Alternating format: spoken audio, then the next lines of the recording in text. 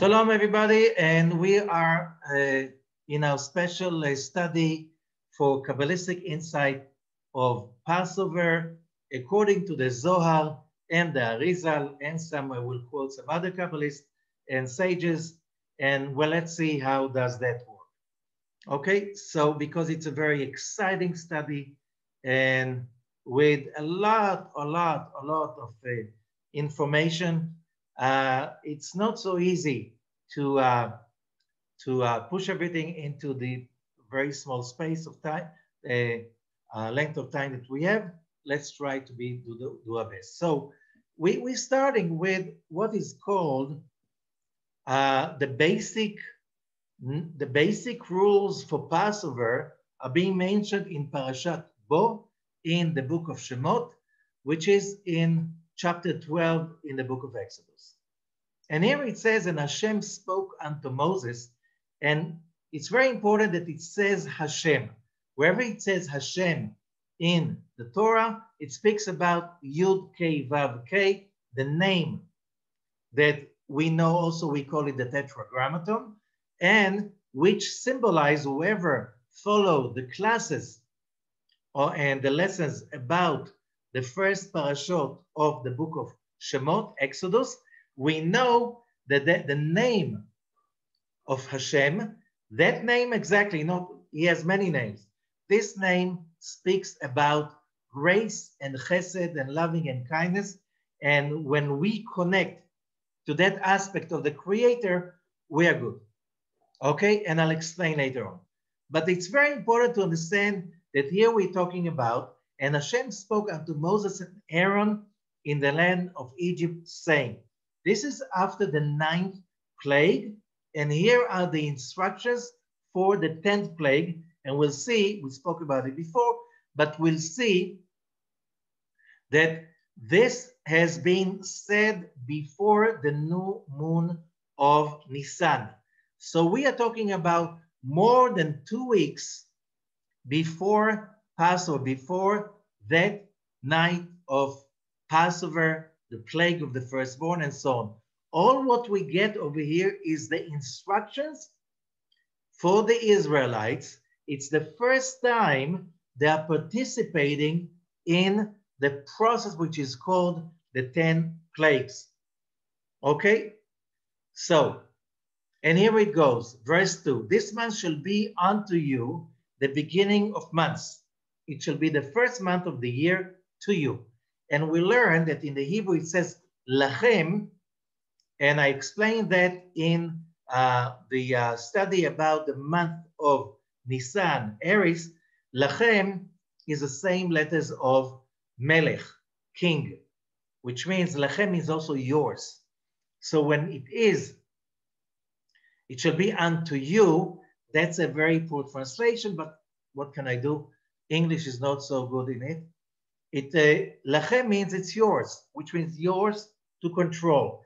If you want to win over the dark kingdom of Egypt, you need to control the forces that the Egyptians are using in order to control you. And Egypt was all about dark magic, and whoever learned a little bit about Egypt and its history knows what I'm talking about. Okay? And then verse 3, speak ye unto all the congregation of Israel, saying, in the 10th day of this month. So first of all, we know all Jewish writings and commentaries are saying that in that verse that we just read, verse number 2, Moses and Aaron are getting the instructions how to announce and sanctify the new month, that it's being done in every synagogue till this day, which means the Shabbat before the new moon, there is a blessing of the new moon, there's an announcement of the new moon, and it's a whole story about the power of the people to control the pace of the months.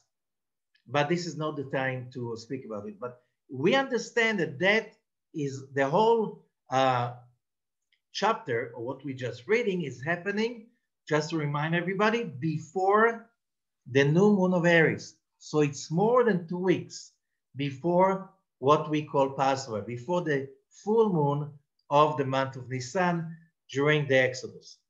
Okay, so verse 3 again. Speak ye unto all the congregation of Israel, saying, in the 10th day of this month, these are the instructions step by step of what should they do. First, they bless the new moon, then they celebrate the new moon on the new moon day, and then on the 10th day of this month, they shall take to them every man a lamb, according to the house of their fathers, a lamb for a household.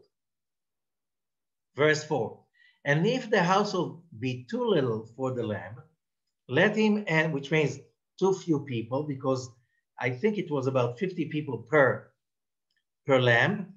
And if there's too few people for that, let him and his neighbor next unto his house take it according to the number of the souls. Every man according to his eating shall make your count for the lamb. Verse 5, your lamb shall be without blemish, a male of the first year. You shall take it out from the sheep or from the goats. So it could be a lamb or a kid. Verse 6, and you shall keep it up until the 14th day. So on the 10th day, they took the lamb. Each household took a lamb, and they tied it in the house. Remember, the lamb was the idol of the Egyptians. The god Ra had the lamb face, the lamb head. And you shall keep it up until the 14th day of the same month, and the whole assembly of the congregation of Israel shall kill it in the evening. Doesn't say kill it, will slaughter it at twilight. And they shall take the blood and strike it on the 2 side posts and on the upper doorpost of the house.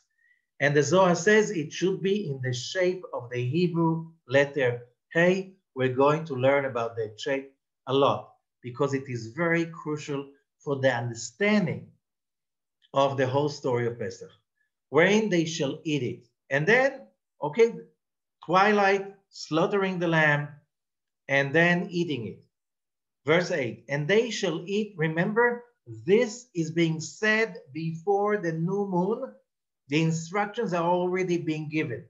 And they shall eat the flesh, the meat, in that night. I'm sorry about, it's very hard to find a translation of somebody who really understands Hebrew. Roast with fire and matzah, and with maror they shall eat it. So why? So the great long time question that Jewish kids learn in the kindergarten. Why do we eat matzah, unleavened bread, on the night of the Seder? And the answer is because the Israelites did not let it rise. Why didn't they let it rise? Because they were told so more than 2 weeks earlier. So when they eat the lamb, they eat it with a matzah, which is bread that is made, basically a cracker, is made from flour that from the moment you wet it with water till the moment it comes out of the oven shouldn't be more than 18 minutes. That's the halachic definition of a matzah, and should be just water and flour. And that should be eaten with maror, bitter herbs. They shall eat it. So why did they eat it this way? They were told so. Eat not of it raw, not boiled, which means not rare, not boiled. Okay. Not boiled at all with water, but roast with fire. His head with his legs, which means the whole body of the slaughtered lamb should be roasted on a barbecue as a whole, and with the pertinence thereof. Okay, verse 10. And you shall let nothing of it remain until the morning. And that which remaineth of it until the morning you shall burn with fire. Leave nothing behind. Verse 11, and thus shall you eat it, with your loins girded, your shoes on your feet, and your staff in your hand, and you shall eat it in haste. It is Hashem's Passover. Again, you should eat it at haste. Remember, they slaughtered the lamb and roasted it at twilight. How long does it take to roast it and to eat it? And by the way, the Israelites left Egypt in the morning after. Why the haste? We should see. For I will pass through the land of Egypt this night, and I will smite all the firstborn in the land of Egypt, both man and beast, and against all the gods of Egypt I will execute in judgment. I am Hashem. Okay, so remember, this is all being said more than 2 weeks before the Exodus. And the blood shall be on to you for a token upon the houses where you are, and when I see the blood, I will pass over that you.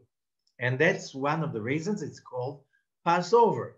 I will pass over you, and the plague shall not be upon you to destroy you when I smite the land of Egypt. Verse 14, and this day shall be unto you for a memorial, and you shall keep it a feast to Hashem throughout your generations. You shall keep it a feast by the ordinance forever. Verse 15, 7 days shall ye eat unleavened bread, matzah. Okay, so why do we eat matzah? We were told over 2 weeks before Passover that we should eat matzah for generations after. Even the first day you shall put away leaven out of your houses. Shouldn't be any chametz, any leaven, which means anything that is made of flour that rose more than 18 minutes.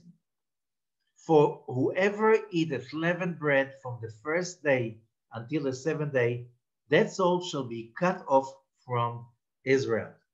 16. And in the first day there shall be a holy convocation. And in the 7th day there shall be a holy convocation to you.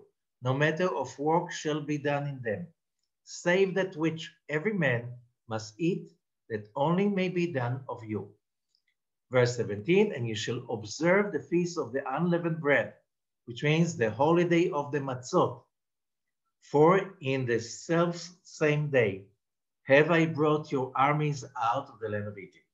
Therefore shall ye observe this day in your generations by an ordinance forever. So we can ask many questions, and because why, and that's what the special thing is, why is it that we have to eat matzah? So now we're going to go and study from the Arizal, Rabbi Isaac Loyal, the great Kabbalist of the 16th century, born in Jerusalem, lived in Cairo, Egypt for most of his life, spent the last few years of his life in Tzfat, among the big congregation of the greatest Kabbalists in the world. At that time in Tzfat, and over there, he taught his teachings that we're still using till today, because without them, there's no way we can really understand most of the Kabbalistic texts of the Zohar and other writings from before. Okay, so that's from the Gate of Meditations, chapter 1, and we start with the first paragraph. הנה נודע מה שמור הז"ל, כי אותם הדורות הראשונים. So Rabbi Isaac Loyal is explaining, what is the background of the story of Passover? Since the sin of Adam and the generations that came after him, there were generations of, we're talking about the generations of Enosh and the flood, the Tower of Babylon. All of these generations, they were so much into whatever is wrong, like corruption of all possible directions, which means they tried to connect to any kind of energy, excitement, and contentment with every possible way. Black magic, sexual transgression, whatever. Everything was exaggerated. And because of their actions,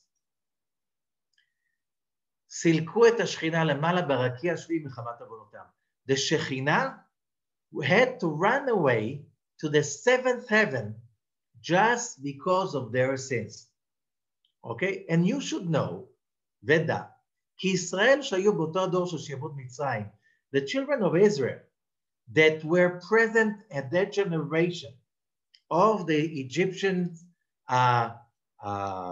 slavery in Egypt, the Israelites or the children of Israel that were that time under the Egyptians' slavery, they were coming from, it says the Kabbalistic the terminology is from the semen of Adam, which is a terminology saying that Adam, after the sin, he was totally lost.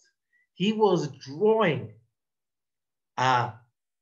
very high sparks of souls from above, but he was sending them into the dark side 430 years after the sin, till the birth of Seth, his son that became the foundation of humanity. Those souls that Adam, through his negative actions of trying to give to pleasure himself in different ways, but it's like bringing that energy. So it's called the keri, semen, that he was basically drawing it from a very high level. Okay, those souls were gone into dark side. They came out later on in incarnation, and they were born, says the Arizal, in the generation of the flood. Those people who created, who were the flood is the result of their horrible acts of corruption. They were basically from those souls that Adam drew to the world into the dark side 230 years after the sin.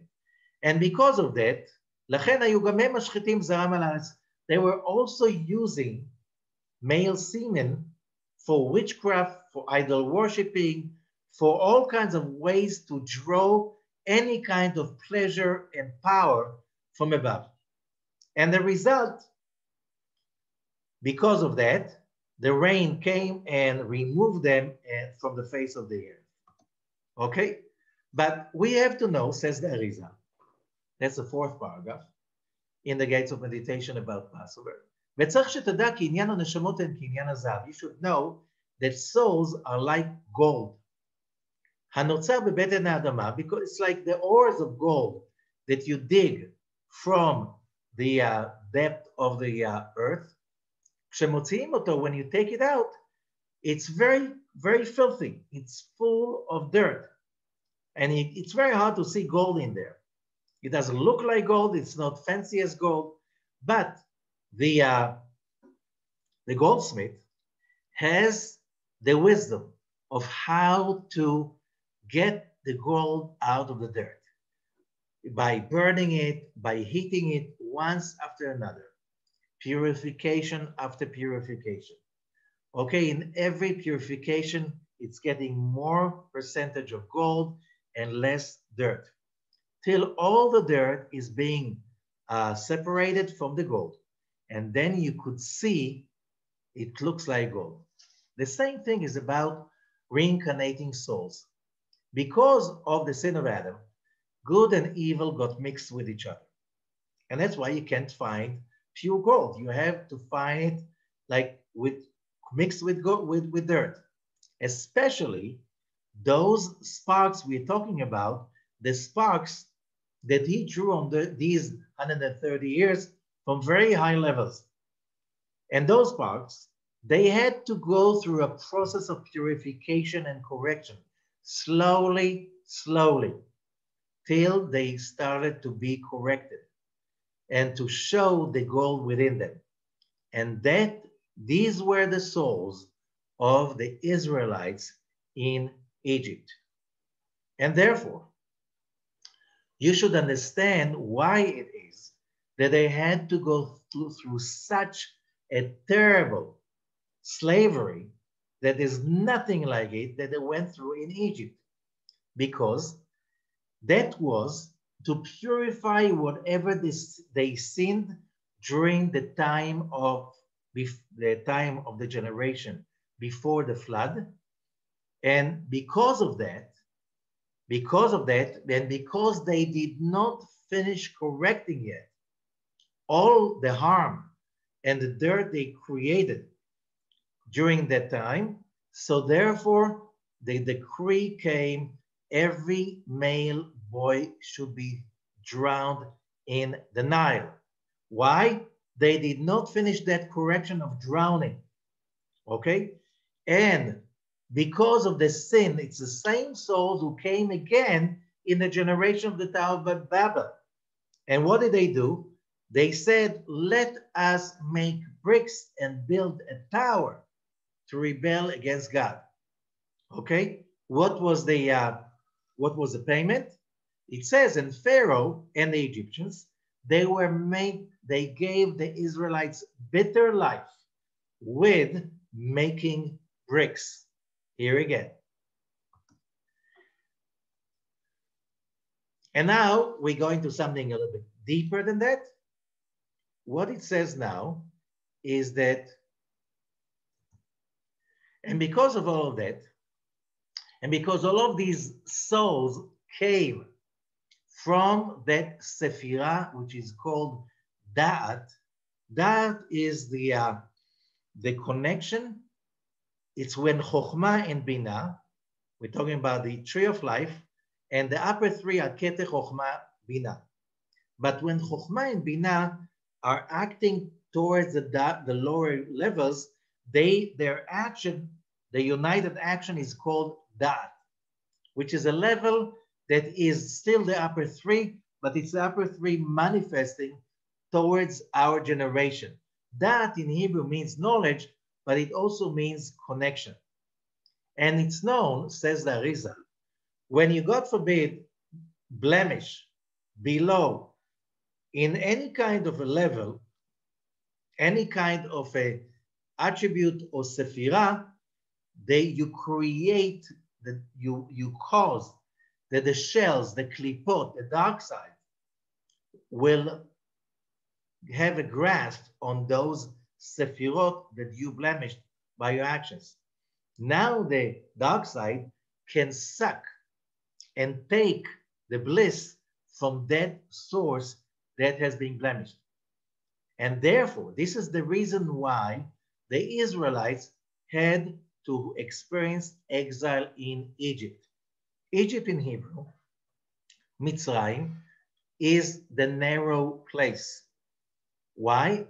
The place in the body that is the most narrow in the body itself, in the torso, this is the neck. Okay? And the neck is connected to the Sephirah of Da'at. And Egypt is also the name of the dark side, the dark force that is covering or sucking from that higher Da'at, which is the neck. So it's called Mitzrayim. Mitzrayim, the narrow place, the neck. And it's called, and the leader of Egypt is known as Pharaoh. Paro in Hebrew is the same letters as Ha'oref, the neck. Okay? So Paro is the neck in the dark, behind of the Da'at. And these klipot, these dark forces that are being manifested in the civilization of Egypt and in Pharaoh, they are suckling, they are holding on and drawing all the bliss coming from that sephirah that is called Da'at.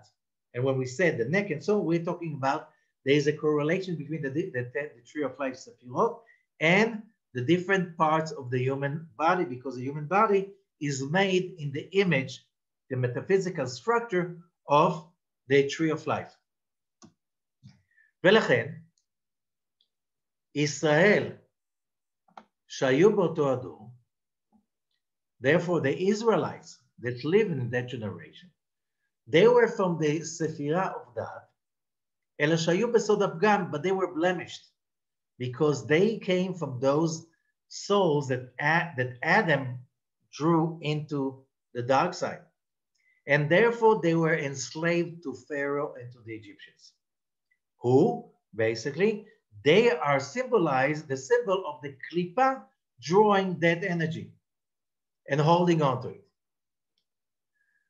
וכל עניין הגלות הזה של מצרים היה לצרף. So the exile in Egypt was for the purpose of the purification and the correction of those holy great sparks. And that's why it said it says in the Torah, ויוציא אתכם מכור הברזל ממצרים. And God took you out from the iron furnace from Egypt, which means Egypt is being called the iron furnace. What's the iron furnace? This is the furnace in which you put the golden ores and you put it on very high temperature. The dirt is being burnt and the pure gold is being melted, and you can purify it step after step till it's becoming the gold. So the same way that the iron furnace purifies the gold, Egypt and the suffering and the pain they inflicted on the Israelites created a long process of purification of those very special souls. Okay?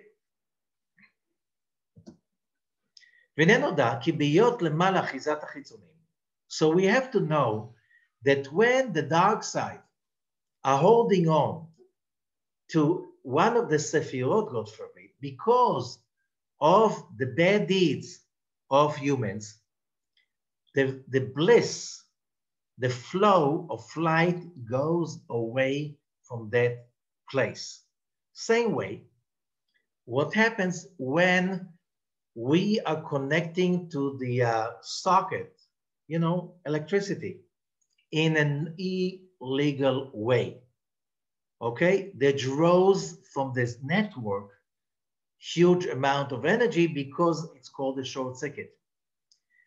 The electric company protects itself, and the result will be if you don't have, if your house is not wired by code, if it's wired by code, so according to the code, there should be those connectors that pop when it is going through a too high drawing of energy, okay? And if not, then the electric company will protect itself, and that will be a blackout, okay?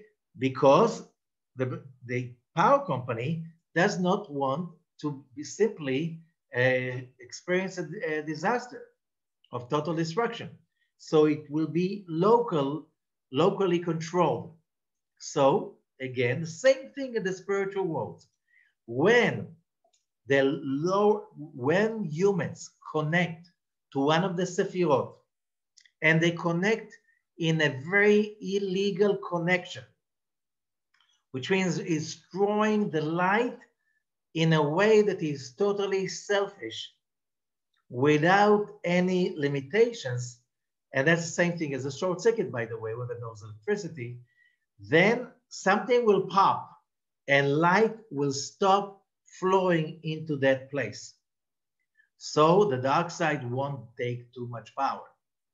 So reality is that when Pharaoh and Egypt hooked on the upper Sephirah of Da'at during that generation, the network needed to pop.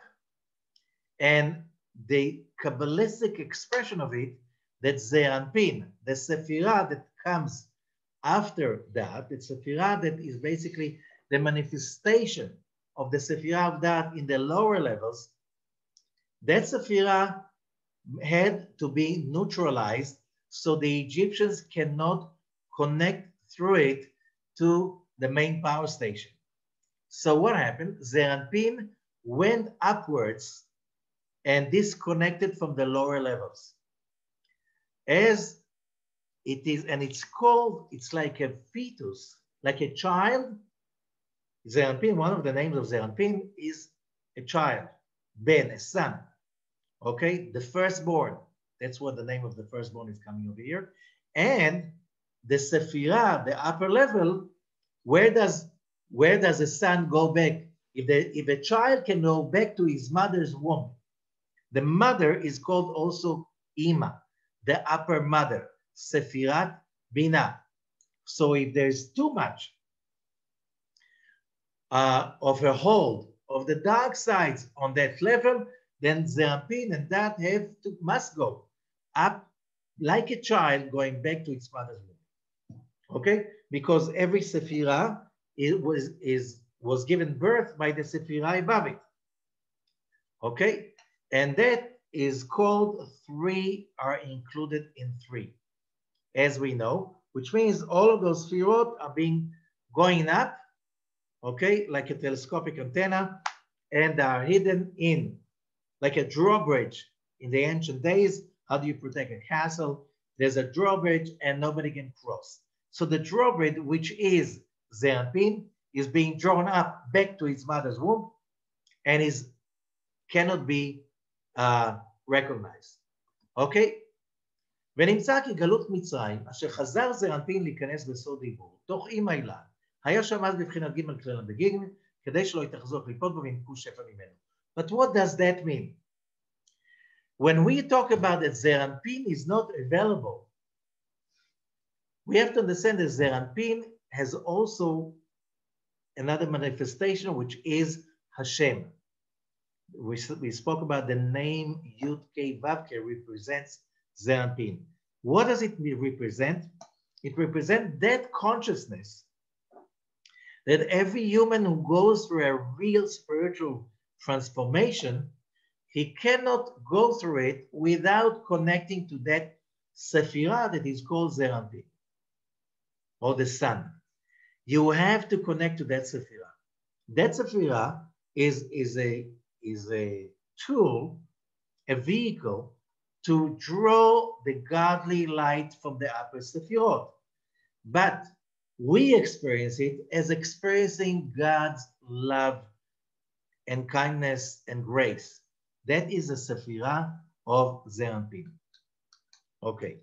Now, what you understand that if you don't have the ability to connect to Zeranpin, now you can understand that if you read texts that were found in libraries in the ancient world was a very dark place. I spoke about it many times, but if you learn mythologies of ancient religions, it's all about basically a kind of a preaching or conditioning of the crowds, of the masses to be obedient. You have no hope whatsoever. Life is dark because the gods are really not merciful. They are all very selfish. The king is a god by himself, and he will continue to torture you and to rob you, and you have no hope whatsoever. That was the massive brainwashing of the ancient world.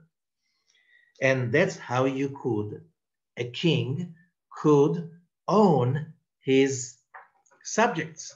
There were no citizens, they were subjects, they were property of the king. The religions were, and the witchcraft, and all the stuff the royals did and the elite was doing was one thing and one thing alone: how to create a system in which you can subject all the people under your control and even more, and turn them into your slaves. So everything they own belongs to you without even a thought of hope permitted.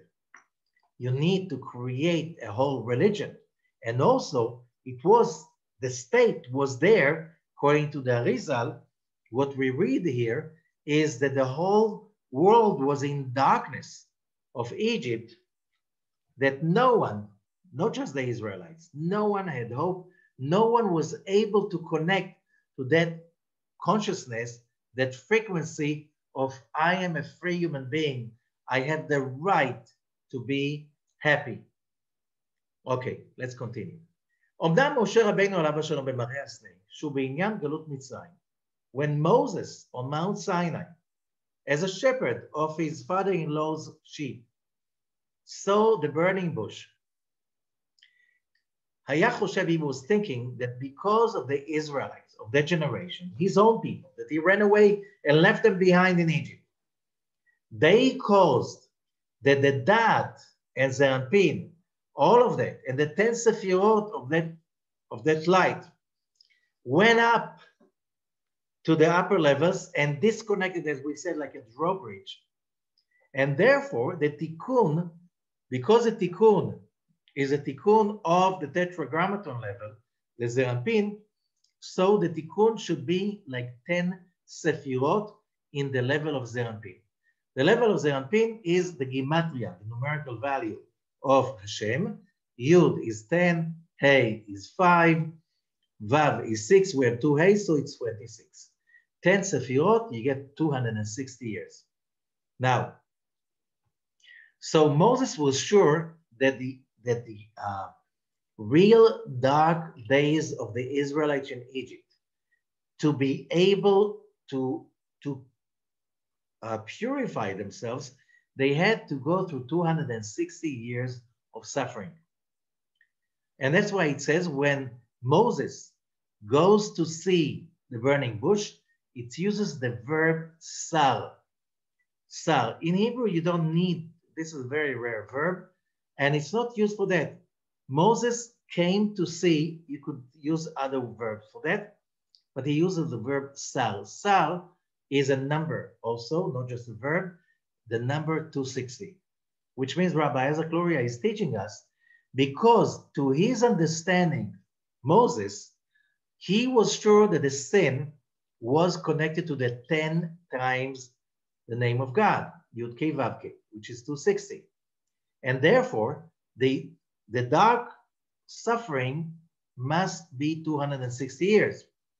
And according to that, it's not the time for the redemption, because it was only 210 years that passed from the beginning of the suffering and the enslavement. So, but God said to him, no, because the Anpin went up and the Dat went up to Binah, it's not 260 years, but something else. What it is? This is the name of Binah. It's connected to Binah because the Anpin is right now part of Binah. And the name of Binah, when you connect to God through using the Sephirah, Sephirah means illumination. A sphere, but it's also illumination, like a sapphire, illuminating stone. It's a Hebrew word, by the way. Okay. And that is the name Ehyeh. And from there, the dark side is trying to suck at that time. And that's why their reign will be not 260 years, but 210. As it says, when God told Jacob to go down to Egypt, he used the verb redu, go down. Redu is also in because it's also the number 204 and 10. So it was hinted in 2 places. And that's why when Moses said, who sent me? Who is sending me?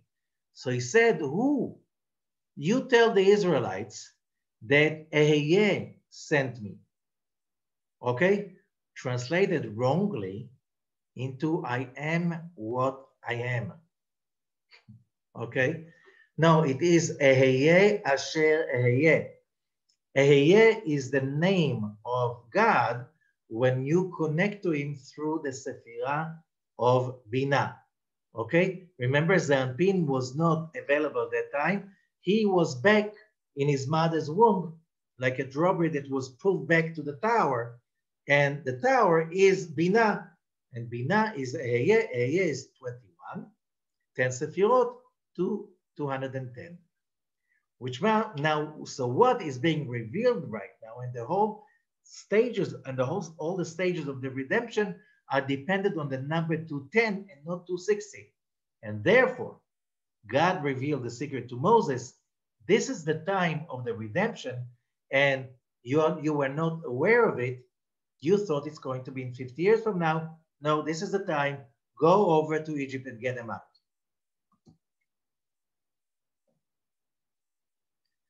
Vine, so the Arizal is continuing, Rabbi Isaac Loya. Paro Arasha, the wicked Pharaoh, Mechashev Gadol Hayayin Kamo, he was a great wizard.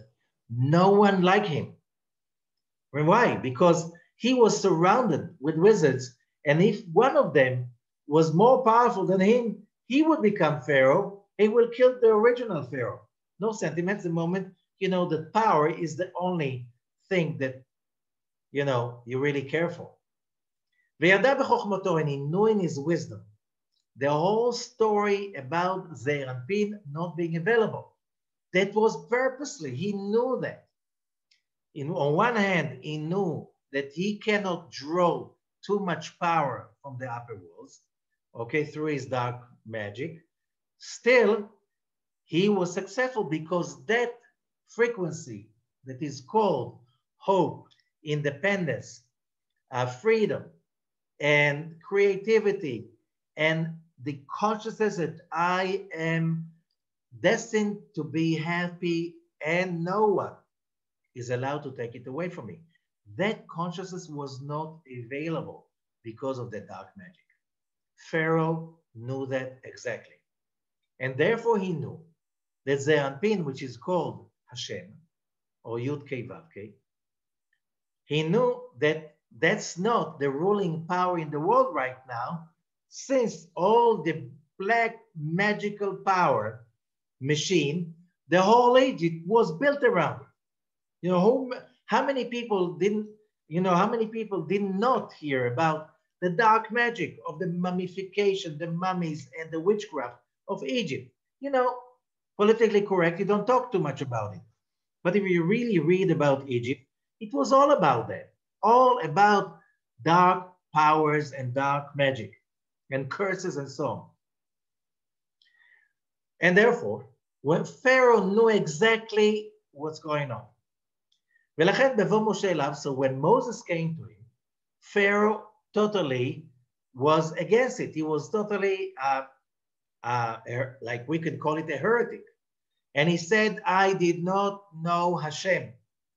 Why? Because he knew that because that his dark forces are so powerful, Hashem is not available. And therefore he says, I don't know Hashem. He totally denied the existence of Hashem. And he said also, who is Hashem? That I will listen to him, that I will obey to his command. He doesn't exist. Okay? Because there's Zeir Anpin, or Hashem, that you are saying that you are the messenger of. Where is he? I can't connect to him because I know he is not available. He is not controlling. He's not there. He went back to his mother's womb, cosmically, like a child that was born and ran back to his mother's womb. Of course, in the physical world, it cannot happen, but in the spiritual world, it happened already. And that's why it says, and God and Hashem made the heart of Pharaoh strong. What does it mean? Because whenever he heard, whenever Pharaoh was hearing the name of Hashem for Moses, that made him even more stubborn. It's like it doesn't exist. What are you talking about? You just, you have no idea what's going on over here. Because in his wisdom, he knew that Hashem cannot be revealed to the world at that time. So, for the reality is, says Rabbi Zakura, that the whole issue of the redemption from the exile of Egypt was by a great, great, powerful miracle. And that's the greatest of the miracle of the Exodus. It was not just, hey guys, come over, let's fight, let my people go. No.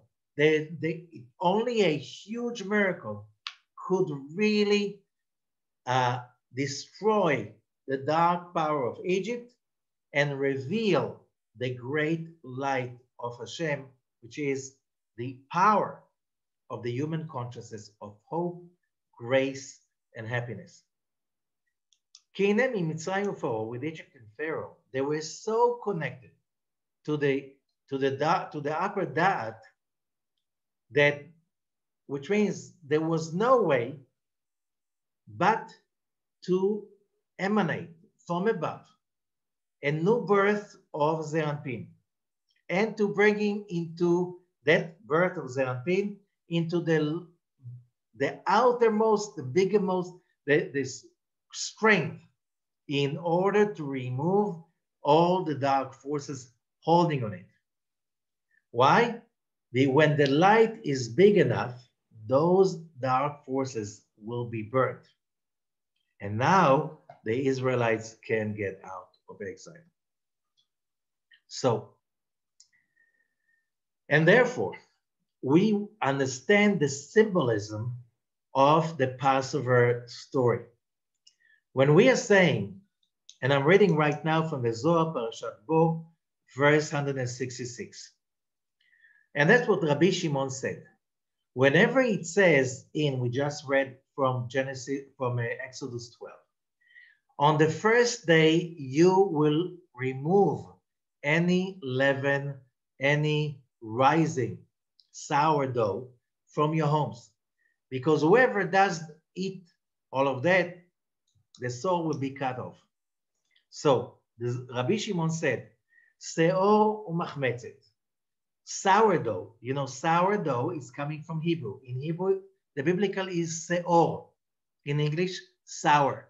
You know, that culture, now we know it's a culture of bacteria, that they make by their fermentation, they make the dough rise. Okay? So the sourdough and the yeast, that part is one level. And the one level which is symbol of negativity, the symbol of selfishness. It's a symbol of the dark side, reshut acheret. This is another authority, the authority of the dark forces. Hem hasarim hamemunim al sha'amim, and they are the angels that are responsible for all the nations. We call them, ואנחנו קוראים אותם יצר הרע. We call them the evil inclination. רשות אחרת, the other authority. El nechar, idol worshipping. Elohim אחרים, other gods. Afkan, over here the same, seor machmetzet, sourdough and yeast. All of it is called chametz. Chametz is another word in Hebrew for sour.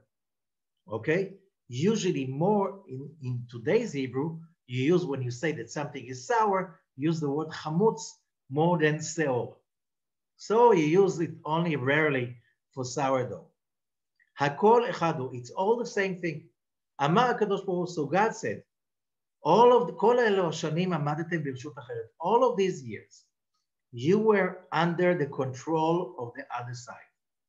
Why? You brought yourself into it, correct? During the flood, during the Tower of Babylon, it was all about trying as much as possible to be under the authority of the dark side. Why? Because for people relinquishing their selfishness, this is almost impossible. And because of that, because you were slaves to your own selfishness, your own darkness, the result was that you became slaves to another nation. From now on, mikanu lehala, shatem bnei chorin, from now on that you become free people. Ach bayom harishon tashbitu seori batechem, which means, what is the story about not eating leaven, sourdough, and any kind of dough that rose, is because this is in the physical world, the epitome, the manifestation, the branch of the upper power of darkness and selfishness. So now when you understand why we ate matzot on Passover, it's not because we had to run away from Egypt in a hurry and we had no time to bake the bread. We were told to bake matzot more than 2 weeks earlier. So why we did not, whoever been to a matzah factory, okay? You see over there like handmade matzah factory. You see how everybody's waiting, everything is clean, all the dishes, all the tables, everything really clean. So there's nothing there that can rise and become sour. And then they pour the water, cold water, into the flour, and they start kneading it. They beat it up so badly, so when it goes into the oven, it's so squatted, it's so thin, and then you go on it and make the holes on it, so really to press it so it does not rise. So what is a matzah? It's exactly the opposite of bread. What is bread? Leaven. It's rising and rising and rising, like the ego, like selfishness. It's all about me, give me, and give me, and I'm not giving anyone anything. So the physical manifestation of the evil inclination is the rising sourdough, or the dough that rises with yeast. This is what it is. Or even without yeast, with gluten. And that's why, by the way, so many people today have gluten allergies, because gluten creates gluttony. Gluten is creating addiction. And that's why if you notice today, I realize it's really shocking. All of these health food stores, you go and you buy spelt bread. Why? Because spelt is a wheat that did not go through the very intensive genetical engineering like the regular wheat. That's why regular wheat is not made for human consumption. Okay, it's a very industrial material. Spelt is wheat that did not go through that genetic engineering. Therefore, it has one of the good things in spelt, that it has a less amount of gluten. Same thing with the other grains, like oats, like barley, like other grains that are considered to be healthier. However, today you go to health food stores and you buy that spelt beautiful bread, you look at the ingredients, they add wheat gluten to it, so it will rise faster. Why? Because when it has triple the amount of gluten than in spelt, it rises faster, so it's good for the baker, not for our consumption. Okay, so all 5 grains that are considered to be leaven, to be chametz in Pesach, contain gluten. Other grains, like let's say rice, it's not really considered chametz because it does not have gluten. All 5 grains have gluten. So you cannot have it in your house during or under your ownership during Pesach. Okay, that's one thing. But if it is a matzah, the matzah must be made from these 5 grains. You cannot have a matzah from rice. It's not a real matzah.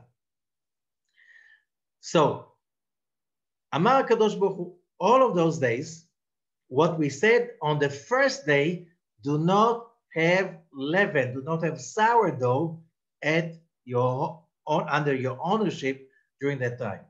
Okay, so either you give it away or you sell it. If you don't have any, if you have like a commercial amounts, you sell it to somebody else. Don't own it. So you should not have any chametz under your possession. Lama nikret matzah? Why is it called matzah? Says the Zohar. That's a Zohar of Parashat Pinchas, verse 703. Elakach lamadnu. We learned Shaddai. You know, there's a name, one of the names of God, Shin Daled Yud. It's a name that is in most of the mezuzahs, the parchment you have, and sometimes on the case, the mezuzah case, you have Shin Daled Yud. Perusho, the meaning of Shin Daled Yud, Mi Shamar L'Olamot Dai. In Hebrew, Shin Daled Yud is also Shedai, that said enough, which means the holiness, God, is the only one who can say enough to put a stop to our troubles. Dehainu, which means Shemavriach hadinim v'atzorot mimenu. When we connect to the light side, opposite to the dark side, the light is the only thing that drives away the darkness. So when you connect to the light had that power to put a limit to darkness and pain and misery. Same thing is matzah. Mishum shehi machriya umachniya. The power of matzah. We have to understand how do you create a vaccination? You need to take something of the disease and you need to make it weaken. So by that injection of the weak negative, you create a reaction that reaction allows the body to fight the virulent, the disease. Okay? So what is matzah? You take dough with gluten, okay?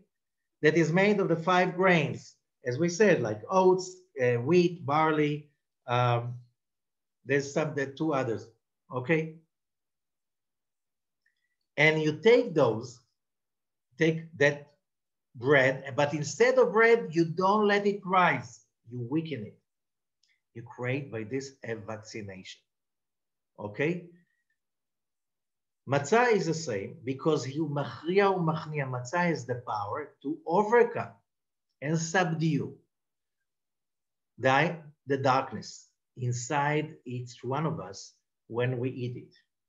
Dehainu shemavrachat lechol sadim reim. All dark sides, matzah makes them run away. Osa meriva baim. Matzah fights them. The same way the name Kain Hashem Shin Daled Yud Shalom Mezuzah.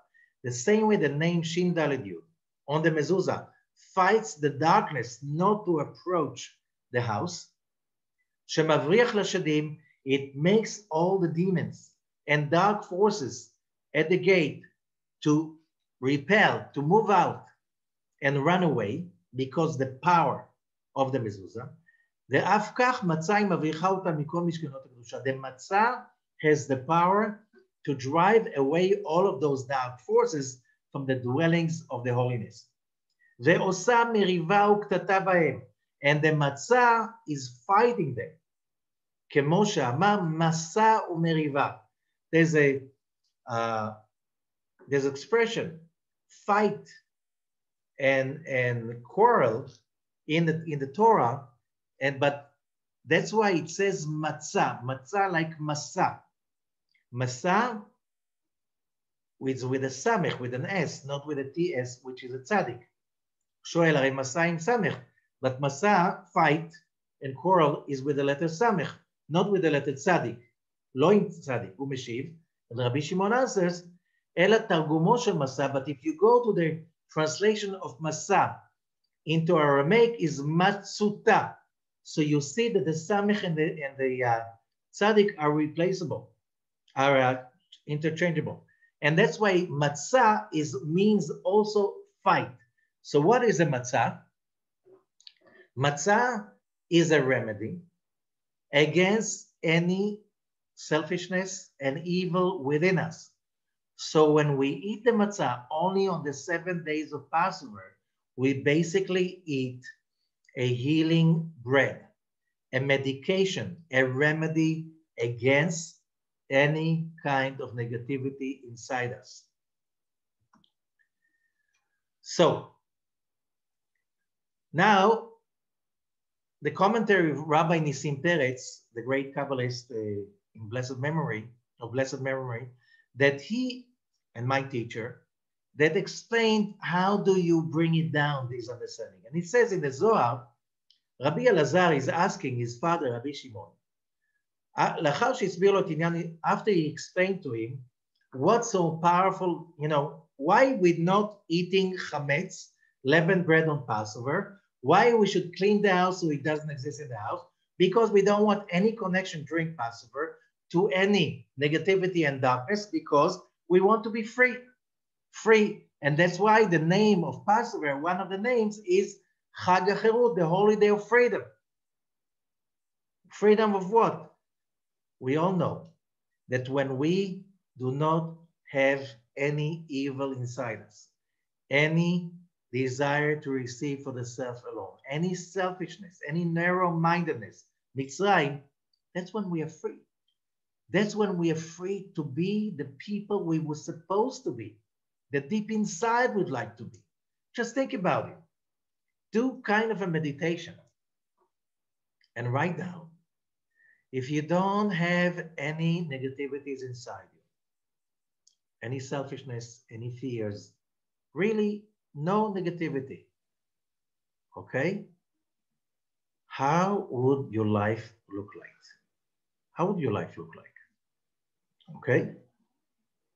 And give it the time to contemplate on that. You'll see amazing results. Passover is our opportunity to get rid of as many negativities as possible through removal of the chametz from our possession, 1. 2, eating the matzah. Okay, so because the chametz is a connection to the dark side and its forces that have to be eliminated, so the whole thing about the matzah, eating the matzah, the Zohar says it's called Nahama Dimhemnuta, the bread of faith. Why? What is faith? Faith, emunah in Hebrew, really means connection. Real faith means that I'm really connected to the upper world, to the godly, holy, spiritual, positive powers. Okay? When I'm connected to there, what kind of thoughts do I have? What kind of emotions do I have? Do I feel? Only positive that allow me to be creative, to be giving, and to connect to greatness. Okay?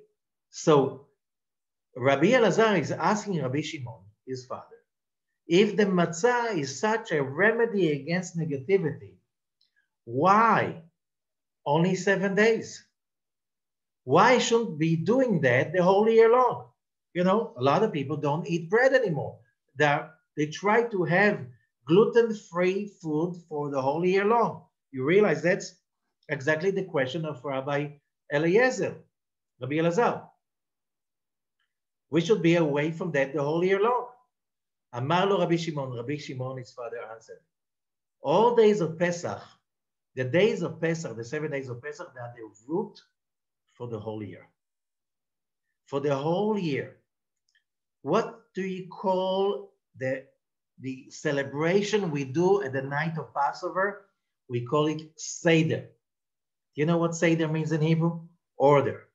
What happens when we remove negativity, selfishness, darkness, and all of those emotions that are connected to negativity? Everything becomes from chaotic, becomes order. That is the night of order, Leil HaSeder. We inject order to our lives by avoiding the chametz and by eating the matzah as a remedy for our negativity. And therefore, everybody knows very well what happens when somebody has, you know, with conventional medicine, somebody has like a very advanced level of infection, goes to ER, and then to ICU, and the first thing they do, they give him overdose, huge dose of antibiotics, right? Same thing, the first night of Passover, we get 4 doses of matzah, 4. And then for the next 7 days, we get it 2 times a day with the food, like medication. Because, you know, during the holiday, you know, it is customary to make a meal. It's not considered a meal if you didn't do hamotzi on bread, but on Passover, there's no bread, you eat matzah. So you eat a meal day and night. So you have the remedy. You take it for 7 days. The moment the 7 days are over, the treatment is done. It's finished. The tikkun is in the root level, 7 days of Passover. If you did the tikkun, the correction in the root, in Pesach, you don't have to be careful with it the whole year long, which means it will give you an immunity for another year. Then comes Passover again. You have another healing treatment that is called Pesach and Matzah. That's why it's called also, one of the names, Chag HaMatzot, the holy day of the Matzot. Klomar, which means a person that is very careful on the night of Passover in two things. One, being very careful not to have around any chametz, which means your utensils are specially cleared from chametz. I'm not here about the rules. The rules you can find halachot, how to clean the house, how to get rid of the chametz and stuff like this. No chametz should be in the house, okay? You shouldn't eat from utensils that are using chametz, okay? Usually, unless you cleanse them first, and the way there's, usually either to boil them or to put them on fire, depends on the different laws, okay? Now, if you're careful to avoid chametz for the 7 days, and also doing the positive mitzvot of that night, which is eating matzah, maror, and all the sort of the Seder, you have an ability, you get on Pesach an ability to be free of the evil inclination for the whole year. You won't get it in a total level, but every year you will see your situation is better because you go through that treatment every year on Passover. And that's why it says in the writings of Rabbi Isaac Luria that whoever is very careful about the chametz and the matzah in Passover, he can be promised that he won't be sinful during the whole year. Why? Because his evil inclination won't bother him too much during the year.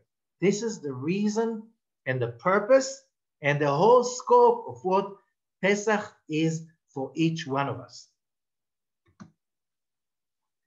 So there's a question that Rabbi Nissim Peretz is asking. How can we promise a person that if he's going to be very careful on Pesach, all 7 days, not to be connected, not to eat, not to own chametz, okay, that he won't have an evil inclination for the rest of the year? We see that a lot of people that do really observe Pesach really carefully to the dot, okay, they still have inclinations during the year. So how can you say something like this? And the answer is, of course, you will have evil inclination during the year. Without the evil inclination, you have no correction. You have no tikkun. You don't have any real true challenges.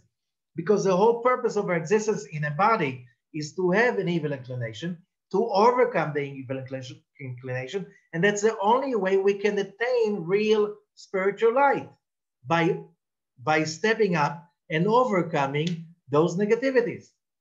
However, the person will have challenges and fights and opportunities, but he will have more ability to overcome, okay? He will have more chances, more probability to be the winner. Why? Because he did not give the evil. How do you call evil in Hebrew? Ra. What was the name of the god of Egypt? Ra, the lamb god, okay?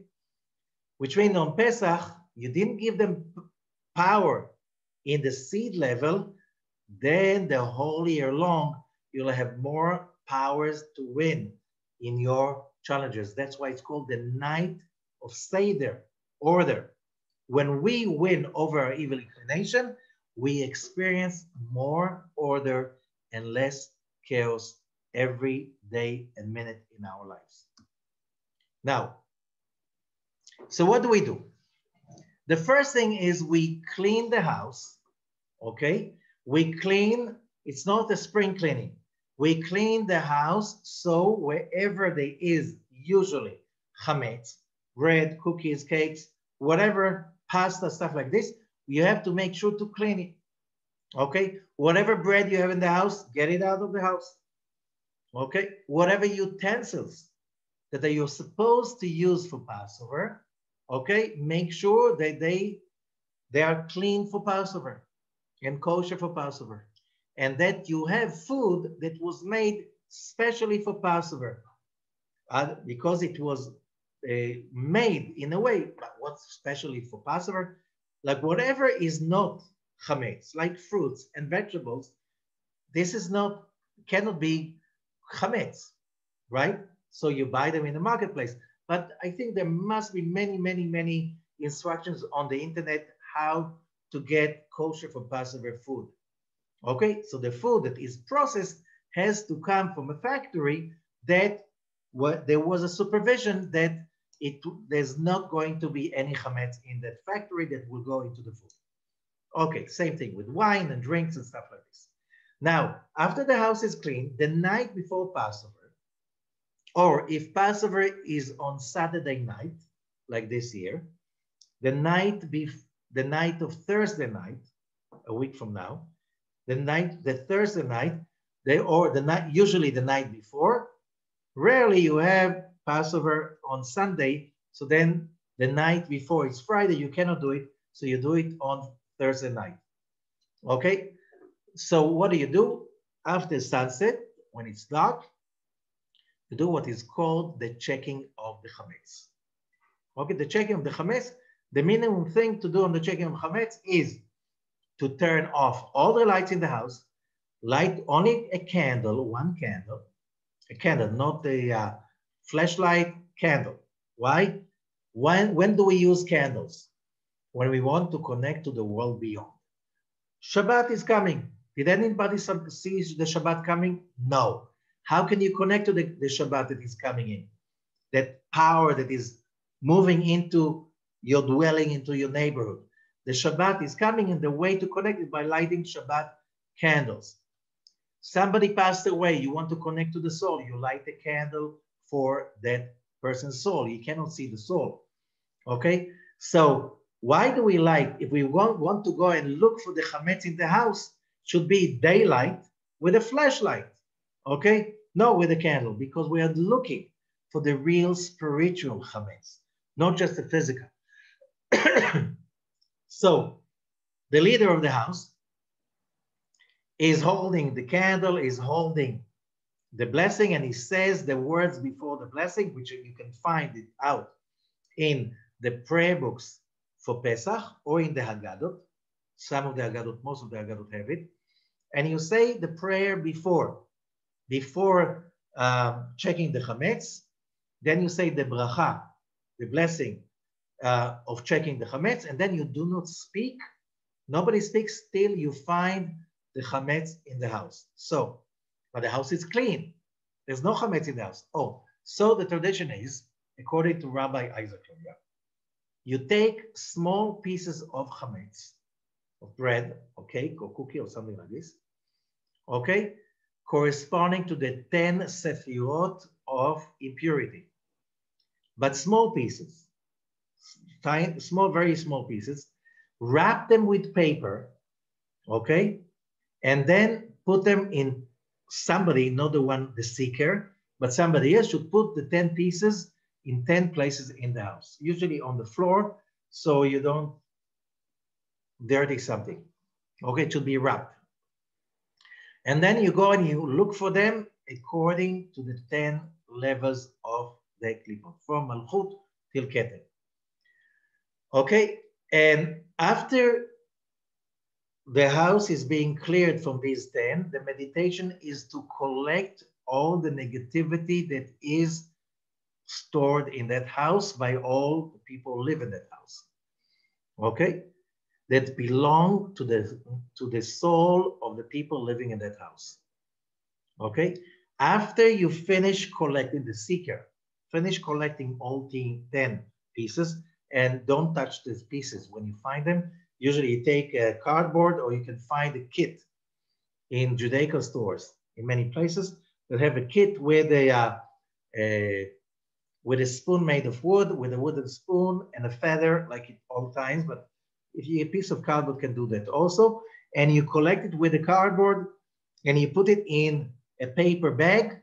So, and when you find the 10th piece, then you stop, and then everybody says together, if there's the whole people who live in the house, say together 3 times the text that it says, whatever chametz I own that I saw and I didn't see, I disown them. They do not belong to me forever. And you say it 3 times. So you say it, usually people say it in Aramaic, but you have to understand what you're saying. And if you don't know, so in our Haggadah, you have that you can find the link down in the link under the movie. So what you do is you say the blessing, and you say the words that basically it's called nullification of the chametz. So after you said that, if there is any chametz, crumbs, hidden that you couldn't find in the sofa, babies, kids, whoever, it's not yours anymore. So if you find it during the holiday, you burn it outside, you take it outside and you burn it, but it's not that for expression, it's not yours, you disown it. But you also disown all negativity within yourself. Okay, and it is known from the words of the great Rabbi of Brisk that it says that all the mitzvot of the night of Passover, it's very hard to, it's very easy to follow them.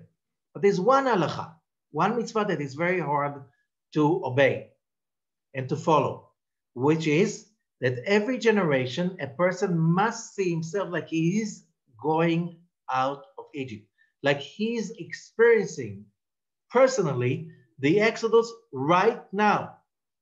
You have to see yourself that you are being redeemed from your own Pharaoh. Why? Because if you think about it, all our troubles, the lack of good luck, good fortune, fights, and dysfunctionality that we have, all of this is a result of our negativity that we own. We have first to acknowledge it and then to disown it, exactly like the chametz. You have to find it, okay, collect it and get rid of it, okay, and disown it. So we are not just talking about something of the past. Oh, there was something really great. They changed the history of humanity 34 centuries ago when the Israelites left Egypt, and the whole consciousness of Hashem, Youdkevitch, love and grace and sharing has been, and hope was born to the universe. Humanity started to be redeemed, and the process continues still today. And this is really applicable to every moment of our lives, because we find slavery everywhere, especially those people who blame others for enslaving them. If you don't have a consciousness of real responsibility and accountability for your own slavery within, there's no way that anyone can redeem you. Blaming others, putting the responsibility on others, that's the talk of a slave. First, you need the slave to redeem himself or herself. So that is the process of Passover. We need to connect to that frequency in order to achieve real freedom in our career, in our relationship, in our health, in everything. Every aspect of our life is being influenced by what happens in this night. So every person should feel that whatever we do during this Pesach is not just a memorial service for something that happened in the past. We are talking about the real thing, a feel that whatever we're doing, we collect the 10 pieces of chametz is really to remove darkness and evil from ourselves.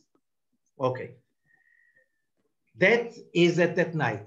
So after we do that little ceremony of collecting the chametz, checking the chametz, we put it in a basket that we said, or in a bag, paper bag usually, and then put it aside till the morning. In the morning, so if Shabbat, the morning before the Seder, or if the Seder is Saturday night, Shabbat night, we do it Friday morning, then we burn the chametz. We make a little bonfire. We put the pieces of chametz on the bonfire, and we really meditate that by the burning of the chametz, we are eliminating darkness. We're eliminating darkness. We're eliminating evil, and we make the forces of the dark side worldwide weaker by our own action. We have the ability because we are all connected. We are all one, the whole planet, the whole of humanity. Okay? So the text for that you can find. And then after the burning, most of the chametz is being burned. You say again what we said the day before, the night before, the annulment of the chametz. Every chametz that is in my possession, I disown it. It doesn't belong to me. It hefker, like a soil. I don't care for it. Whoever finds it, it's his. I don't have any ownership, and I annul my connection to it. You'll find the text, as I said, in Pesach prayer books or in the Haggadahs. Most Haggadahs have it in the text in the beginning. Okay. So now we come to the meaning of the plague of the firstborn that happened on the night of Passover, the first night of Passover. Rabbi Elazar said, Amar Rabbi Elazar, this we are reading from the Zohar, Parashat Shmot, verse 320. Rabbi Elazar said, Eloah shel Mitzrayim sehaya, the God of Egypt was a lamb. V'tzivah HaKadosh Baruch Hu lasot bo shvatim, and God ordered to destroy it, lisrof oto ba'esh, to burn it in fire, to barbecue, not to burn because they ate it. Kemad Tamar, it says, Psilei Elohem tisrofon ba'esh, it says in the Torah, the statues of their idols you should burn in fire. Kedei she'yerocho nodef, why on fire? The smell should go around because the Egyptians had to be treated also. Ve'od rosho al krav al kirbo, you have to roast it on fire. You have to roast it on fire, remember? Not boil it in water, because eris, tale means a lamb, okay? Eris means a ram, but in Hebrew it means a lamb. Okay, is a fire sign. You fight fire with fire. We know that the evil inclination is being called in the scriptures fire. So when you slaughter the lamb and you roast it on fire, open fire, the meditation of the Israelites was to basically destroy the Ra, the god of Egypt, the lamb god of Egypt. Ra means in Hebrew evil.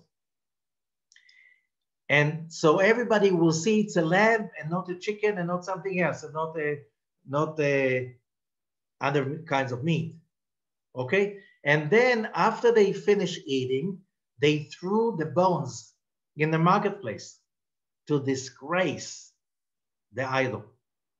And that was the Vezot hayta leMitzrayim kasha mikulam. That disgrace was so hard for the Egyptians, but they were finished. Hadar dichtiv shvatim, that's what it says, to destroy them. Amar Rabbi Yehuda said, Be'elohem mamash. But Rabbi Yehuda said, in their gods, really in their gods, because they didn't roast it just to mock the Egyptians. That was a meditation. Can you think about almost 3 million Jews, they were Israelites, not Jews at the time, in groups, roasting the lamb, slaughtering and roasting the lamb, while thinking about destroying their gods, their power of idol worship. I call it the biggest voodoo ceremony in the history of humanity.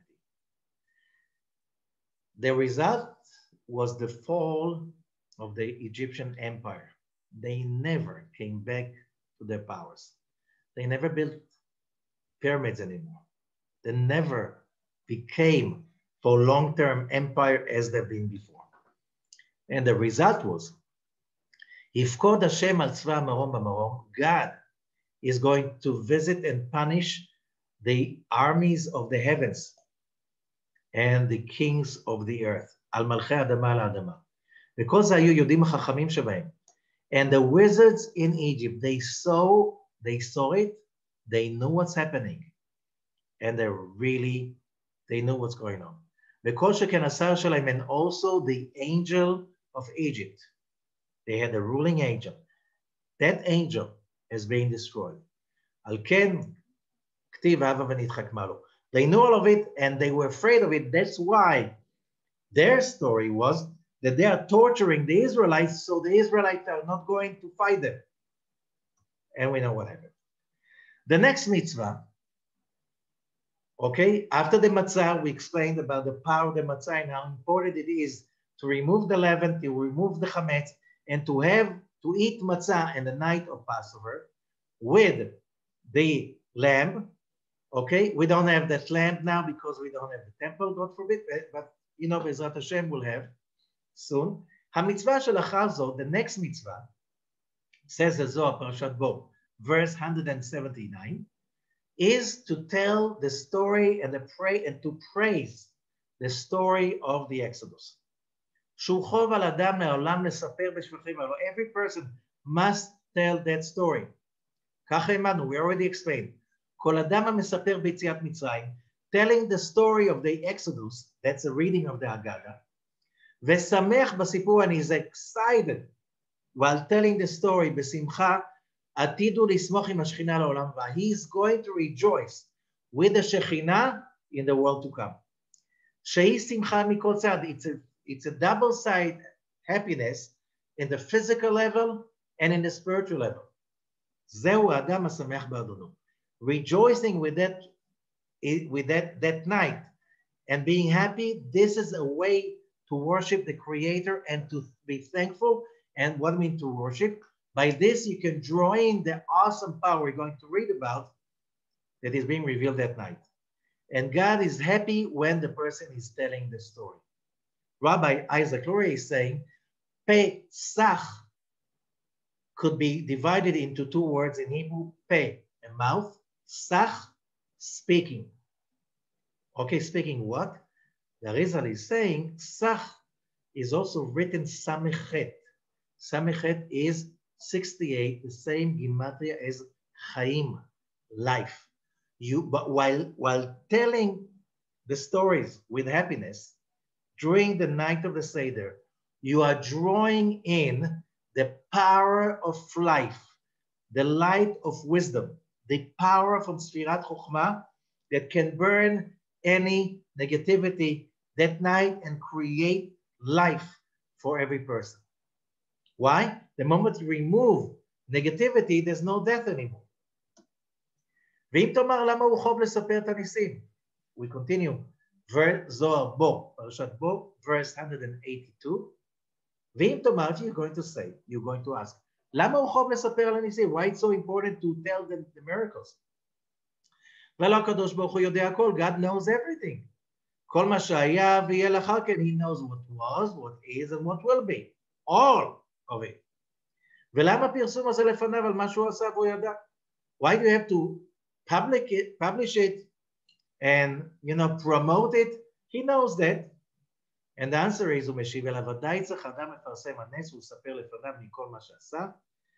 you should, every person should publish it and talk about it and promote the story.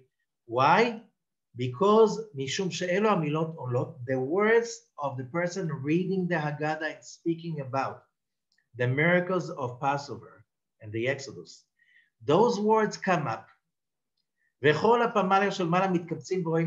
all the armies of the angels above see them coming up. And that makes all the forces in all the other dimensions to be under the power of God without any chaos. So when we say, Ma nishtana layla hazeh mikol halilot, Rabbi, what's the difference between this night and all the other nights? The most famous song of the Passover Seder, Ma nishtana layla hazeh. What's the difference between this night and the other nights? Shebechol halilot enanu omrim halel balayla. There's not one night along the year that we say Hallel on that night. The prayer of praises from Psalms with a blessing. We do not, there's not one night, even one, not Rosh Hashanah, not Sukkot, not even Yom Kippurim. Why?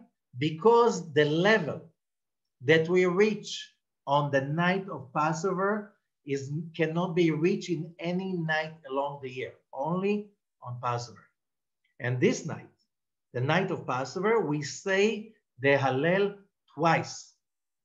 Once in the evening prayer, Arvit, of before in the beginning of the evening, in the synagogue. That's an evening prayer, or you have it in. You cannot go to the synagogue. You have it in the prayer book.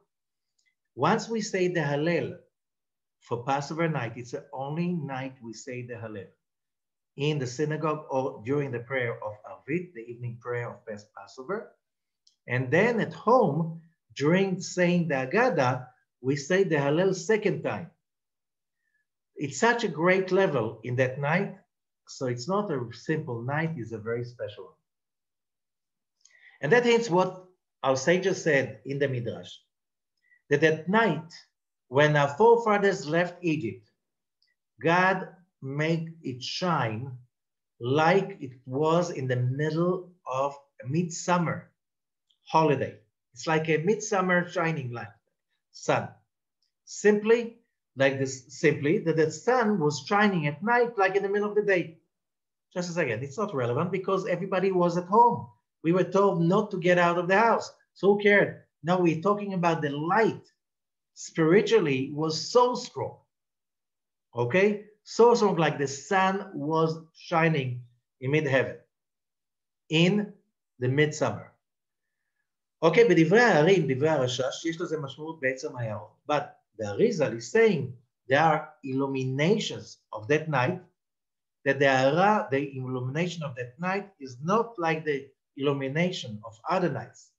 It is the illumination that can be found only during daytime and not at nighttime. Okay, it says in the Holy Zohar that on this night, it's not just a great illumination, there's also like a great union between the Shekhinah, which is the creation, the holy side of the creation, and God. It's like a huge union above, okay? And it's not from our side. The union is happening from above. We are not the ones who awaken it. In many holidays, we have to awaken it from below.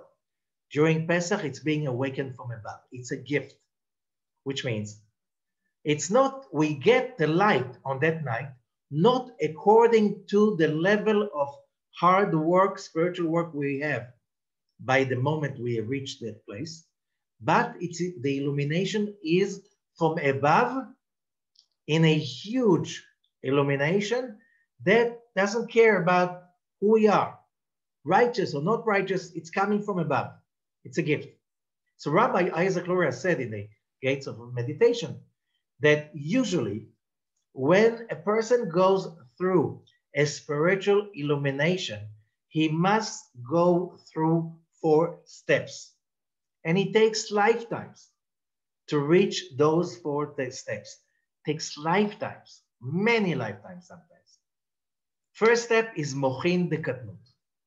It's called the consciousness of smallness. But at least you have consciousness.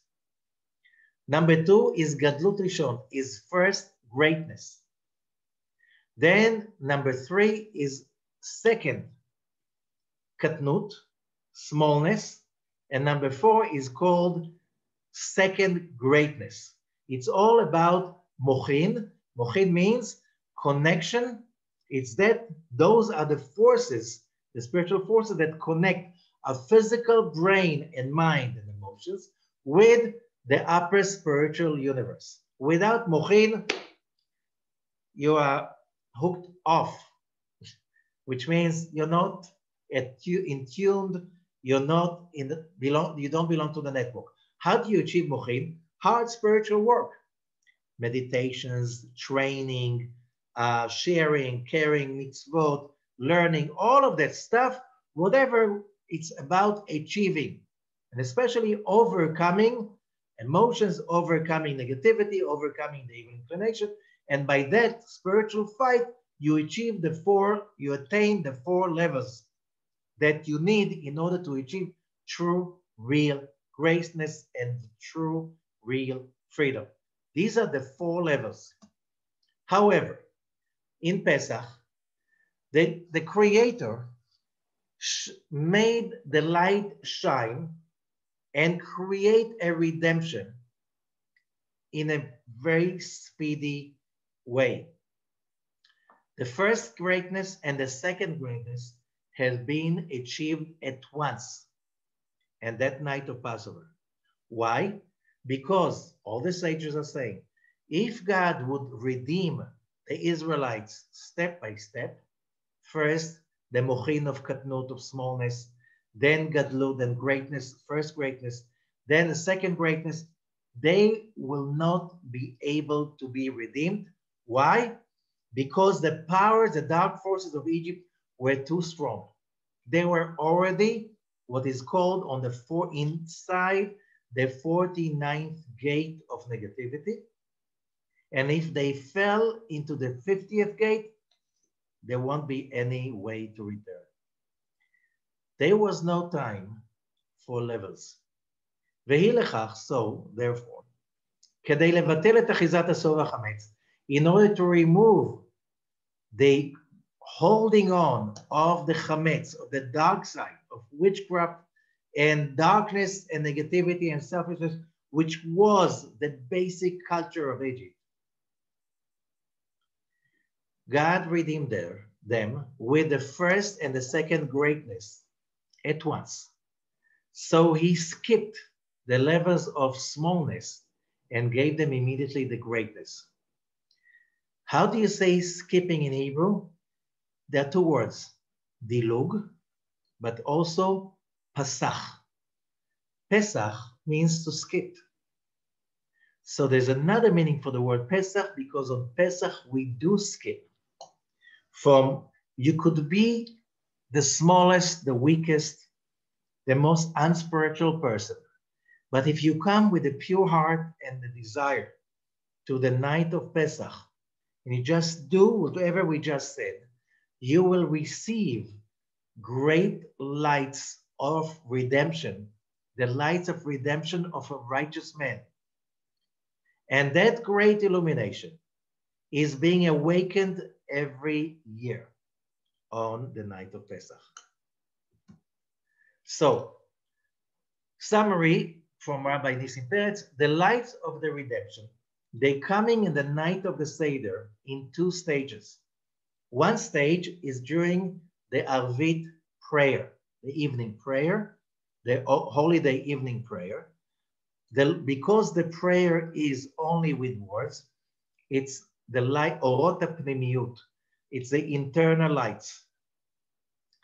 The meal of the Seder, the Haggadah and the Seder and the meal gets us the external lights.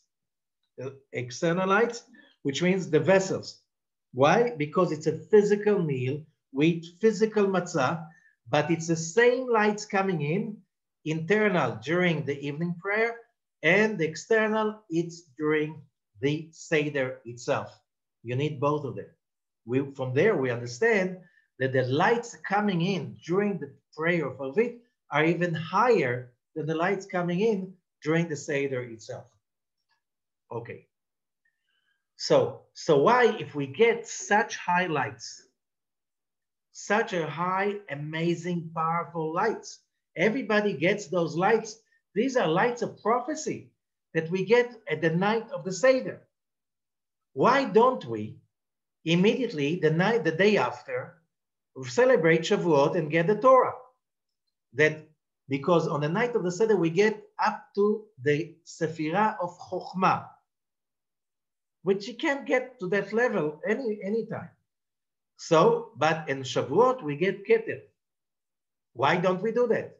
So simply, according to the Ari, the answer is that whatever we do on the night of the Seder, whatever is done the night of the Seder, it's called the above supreme union that is not from our side.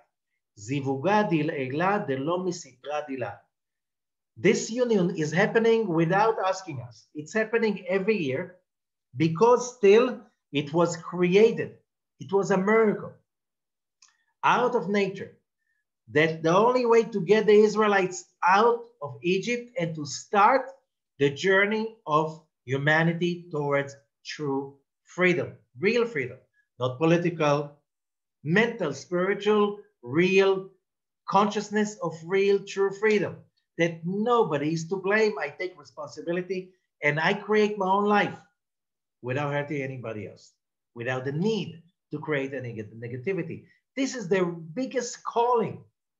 And everybody can get that light, okay?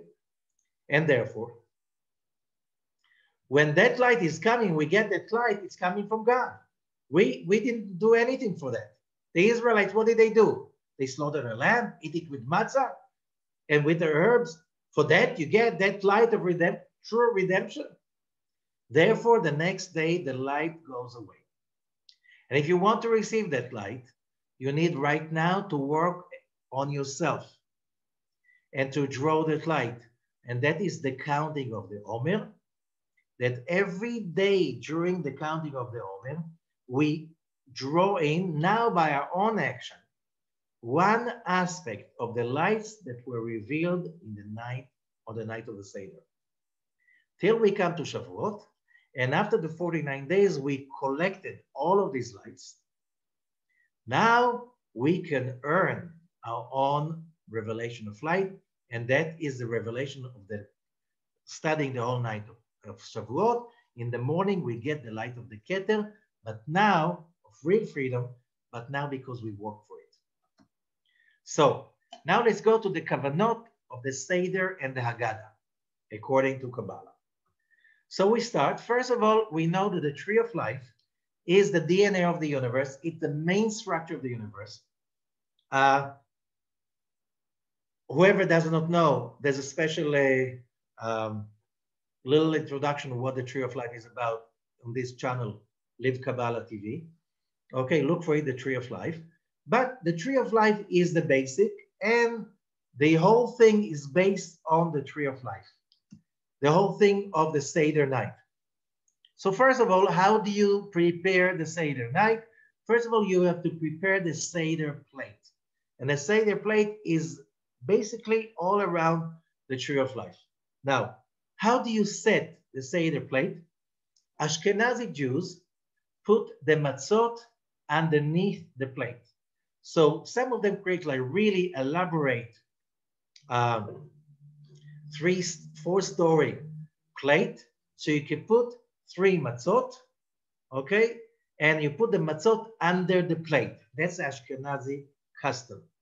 The Sephardi custom put the matzot on top of the plate, which means that are just a little bit over the plate, but they're special. You can buy in Judaica store. You can make it on your own. You can, it's a special matzah bag that has 3 compartments. You don't have, you can take 3 big napkins, either made of cotton or from cloth or from paper, just big enough to cover. And you put, what do? You have to instill the consciousness in the matzot.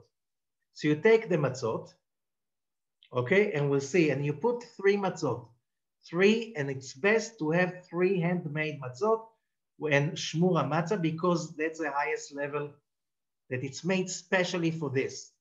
So the first one, you call it chokhmah, the other one, second, the one underneath is binah or da'at, okay? If you don't have that fancy matzah plate, like you see in the picture. Then you can take the plate, a Seder plate, and put on few cups, tall cups, put it on it, and underneath you can put the matzot. That's Ashkenazi tradition. The Sephardi tradition, and if you don't want to have a construction like this, you can do that. It's okay. You put the matzot in that, as we said, in a bag, a matzah bag, in 3 compartments, or with 3 layers of napkins, and you put it on top, which means on the top side of the plate, that it's just leaning on the plate. Now, what is the consciousness of the Seder plate, matzot? And that's very important according to Shar Kavanot of the Arizal. The top matzah is Chokhmah, connecting to Sfirat Chokhmah, the upper 3, right column, and it's also connected to Kohen, the priest. You know, there are Kohen, Levi, and Israel among the Jewish people. Kohanim are the priests, Leviim, the Levites, and Israel is all the rest. Okay? Initials, Kohen, Levi, Israel, Kli, a vessel. A real vessel has all 3 aspects, right, left, and center. So you take the first matzah, and you say, this is Kohen, right column, Chokhmah. Okay? And you meditate on that matzah, that it is the letter Hey. The letter Hey, remember that we had the Hey on the doorpost. The letter Hey is a symbol of the last Hey of the Youdkevitch, Malchut, the vessel. So this is the Malchut, but it's the Holy One. The matzah is the Holy One. And if you look at it, how is the Hey constructed? There is a letter Dalet, and there's inside it the letter Yud. Okay? That's what you meditate on the first matzah. Okay? And you put it on the top, inside the bag, under the napkin, but it's on the top of the 3 matzot. You take now the second matzah, and now you call it Binah, left column, Levi. But now you meditate that it's on it, that it's a letter Hey, but now it's a Dalet with a letter Vav inside, if you can see that. It's a different kind of a Hey. By the way, the 2 Heys are kosher in a Torah. Okay, depends on the style, but there's 2 ways to write the letter Hey. Okay, then the third matzah, the bottom one, this is that central column, Israel. Okay, and if you look at it, it's a Hey made of 3 Vavs, 3 times the letter Vav. 3 times the letter Vav, that's 666, numerical value, 18. 3 times 6, 18, Chai, the power of life, that's how the power of life coming down from the upper 3 into our physical world through the tree of life. Okay, after we put the 3 matzot with that consciousness, and now they're in the bag, they're covered. Okay, now we put the ingredients of the Seder plate, which is a Star of David. Okay, so what do you have on the Star of David? You can see there like 6 ingredients. On the right, you see the shank bone, which is called Zohar. Okay, on the left is the egg. In the middle between them, you have maror. I'll explain each one of them, which is the bitter herbs. Then you have on the bottom right, charoset. On the bottom left, you have karpas. Then in the middle between them down, you have the chazeret.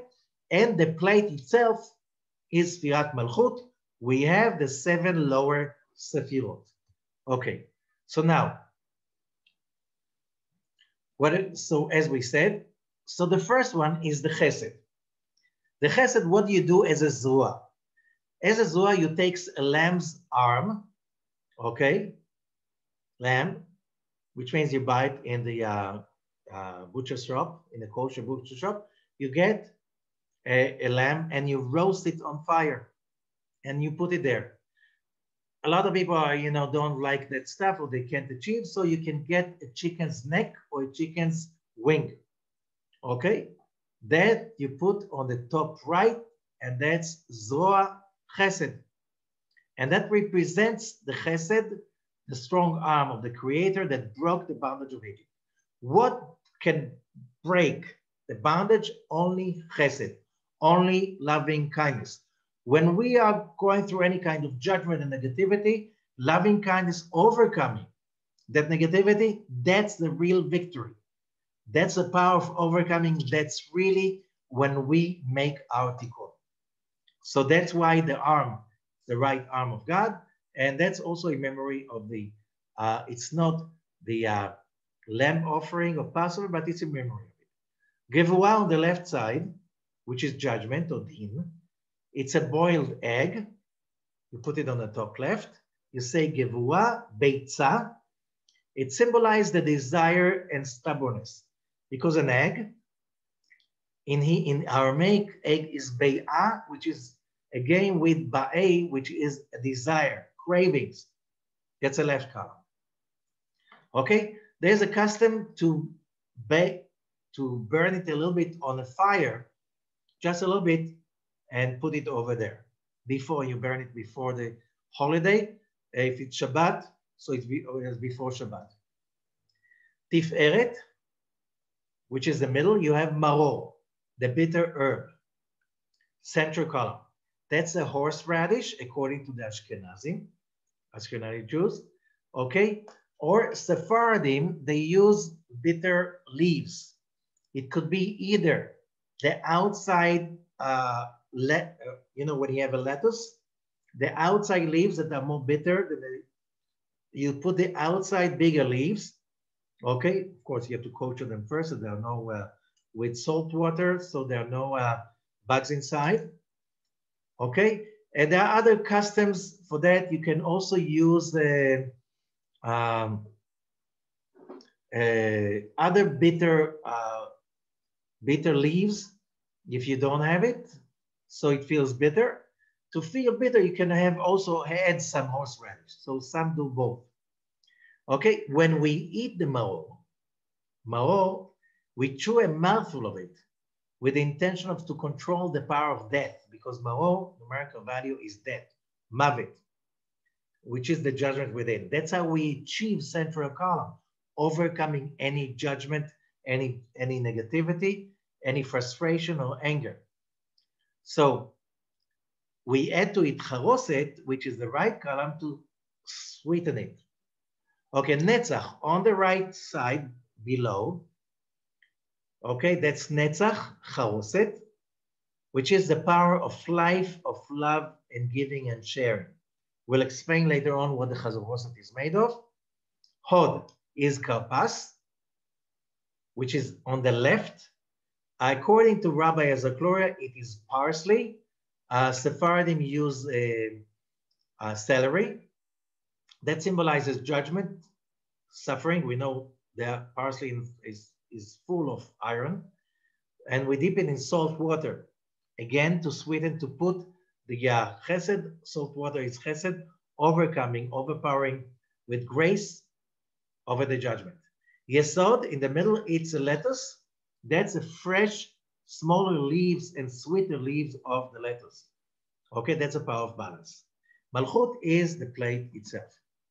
Okay, so we said already, maror is the numerical value. See, mem is 40, reish is 200, vav is 6, reish is 200, together 446, which is mavet, death. So by chewing the maror, the consciousness is to overcome negativity, overcoming death, and turning it into sweetness. That's why the Talmud says you can't spit it out, you can't swallow it up. Same thing with life. Don't run away, don't suppress it. You have to chew it up till it becomes sweet.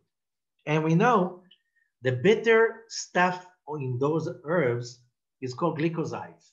It's multi-sugars, and we have enzymes in our saliva that if we chew it up enough, that enzyme breaks the glycosides into smaller sugar molecules, and then it really becomes sweet, scientifically. Just patience. That's the secret of overcoming and never giving up. The charoset, the Arizal is saying the word charoset can be divided into root, judgments, Ruth the Moabite, that was the grandmother of King David, Malchut, the king, judgments, fighting, and so on. That's symbolized by Ruth. And Sach, again, is 68, life. That's the portion of life set of right column. Now, there are many traditions in every family and community. There's a different tradition of how to make charoset. Usually, it has wine, it has nuts, it has apples, and stuff like this. This is the recipe of Rabbi Isaac Luria. First of all, 3 spices and incense that you can find in the temple incense. The first is cinnamon. The second is ginger. Ginger is not part of the incense, but the cinnamon is. And the third is shibolet nard. Okay? There are 2 opinions among the great rabbis. They still not even, I call the Temple Institute. They say we wait for the Mashiach to tell us which of the 2 is the real nard. What is nard? So most rabbis, including the Maimonides, say nard is a plant that comes from the Himalayas. It's called Nardus takis jatamansi. Okay, you can find it in special herb stores. Okay, or lavender is the other opinion. It's much easier to find lavender than blooming right now. Very easy to find them in gardens. Okay, now that's 3 spices or incenses. That's are the upper 3, and 7 fruits. Grapes, okay. You cannot find grapes, fresh grapes. Today you can find everywhere. But if you don't have grapes, you can use raisins and wine, or wine, because wine is made of grapes. Okay. Figs, teanim, figs, tmarim, dates, tapuchim, apples, agasim, pears, egozei luz, it's nuts, and rimonim. Rimonim is pomegranates. If you don't find one of them, you can replace it with another fruit. Okay, but 7 fruits. So you have the upper 3 roots and the lower 7 fruits. Okay, and that you grind them together, put them together till they look like clay, in memory of the clay the Israelites used to make bricks out of. Also, it is a potion to turn every negative into positive. And that's the power of the charoset. That's at the bottom right side. Okay? So the left side we said is the parsley. The middle is, we said, the sweet leaves of the lettuce. Okay.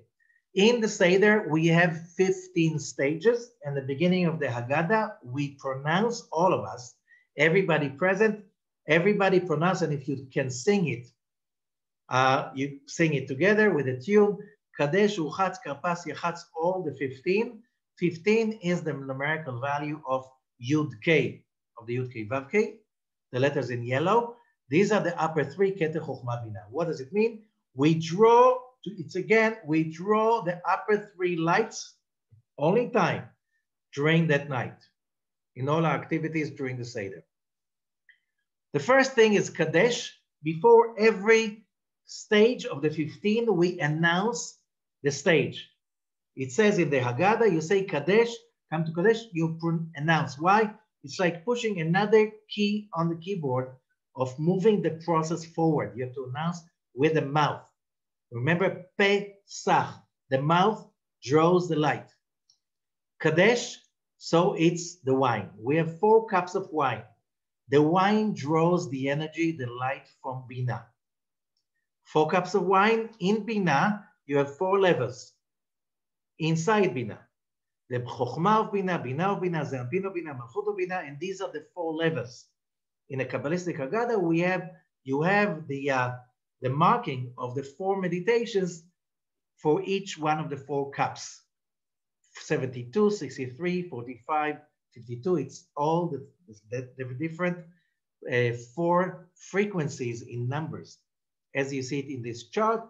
And that is in the Kabbalistic Haggadah. You have it next to every cup of wine. When you come to the cup, you have the meditations over there.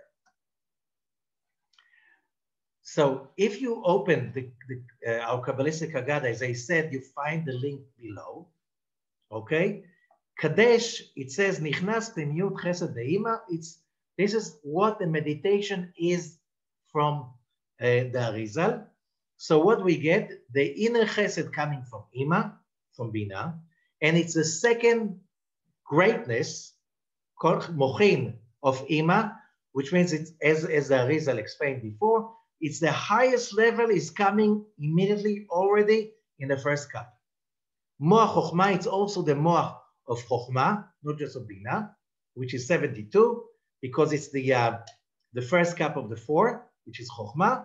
Nichnas Gam Katnut Sheni, the second smallness is coming of Abba Ve'ima. And you have all of this, you don't have to understand, just scan it, think this is the first cup. It's all of these great lights are coming in, and I'm drinking the wine in order to get it into myself. Okay, there is the Kadesh, the head, everybody holds the cup and standing. The head of the table says the blessing for everybody else. Everybody says amen and drinks, but follow the blessings. If it is at a weekday, a regular Sunday night, Monday night, and so on, there is a simple blessing of the holiday of Passover. If it is Friday night, you add, and it's all the Haggadahs have it, you add a special edition for Shabbat. If it is in the end of Shabbat, like this year, 2021, the end of the Passover Seder is the end of Shabbat, you also say Havdalah. The blessings of Havdalah, you add them, it's in the, and then you say the blessing over the candles that were lit before. Okay, how do you light them? After Shabbat is over, the women can light, you have to leave a memorial candle that burns from before Shabbat. So you have a burning candle in the end of Shabbat. You can take fire from there, light the holiday candles. Okay, if there are women in the house, they light it. If there are no women in the house, the men have to light the candles with a blessing before the Seder begins. Before the Seder begins, and then you have candle lights. You can do the blessing over the lights of the candle. Okay, there's no blessing over the herbs, like in a regular Havdalah, because we are not falling to weekdays. It's still a holiday. So you do the special Havdalah from Shabbat to holiday, and it's in all Haggadot. You'll have the text and the instructions over there. In the end, we say Shechayanu, then we sit and we drink while leaning on the left. While leaning on the left is the side of the desire to receive, correct? So that's leaning on the left. So every time we do a special thing, it says in the Haggadah, in all Haggadah it's instructed, lean on the left. While leaning on the left, the right has to be over the left. Sharing and caring must always be before and over judgment and taking and selfishness. This is the formula for victory for the whole year. Then we do Urchatz, that's a second. Again, it's a stage, we announce Urchatz. And then Nichnas Or Chochmah De'ima, Gadut Sheni Kanal. Again, the second greatness, Mochin, is coming in. You have all the frequency over here, scan it. Then everybody washes hands without saying the blessing. Just washing hands like before bread, without saying the blessing, just washing. That's how you bring in that great light. Very simple.